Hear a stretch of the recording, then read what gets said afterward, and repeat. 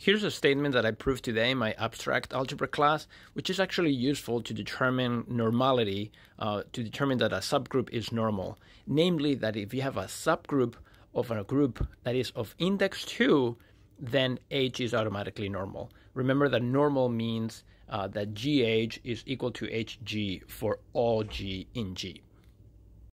This theorem is actually used quite often in algebra, so let's give a proof. Here's one proof. So it starts with a subgroup H of G of index 2. What that means is that the number of cosets of H in G is exactly 2. So there is just one element X in G such that G is disjoint union of H and this coset XH. Since this is disjoint union of two cosets, this must be the complement, the set complement of H in G. So then G is H union G minus H.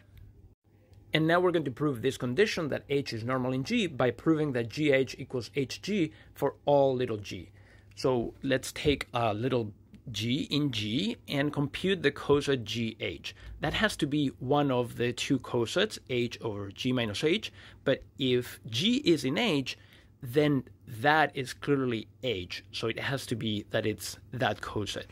Now, if G is not in H, then this cannot be H, so it has to be the other coset. So if G is not in H, it is G minus H. And if you take the right coset HG, then the same thing, exactly the same thing happens. And what that means then is that GH equals HG in all cases, and therefore H is normal in G.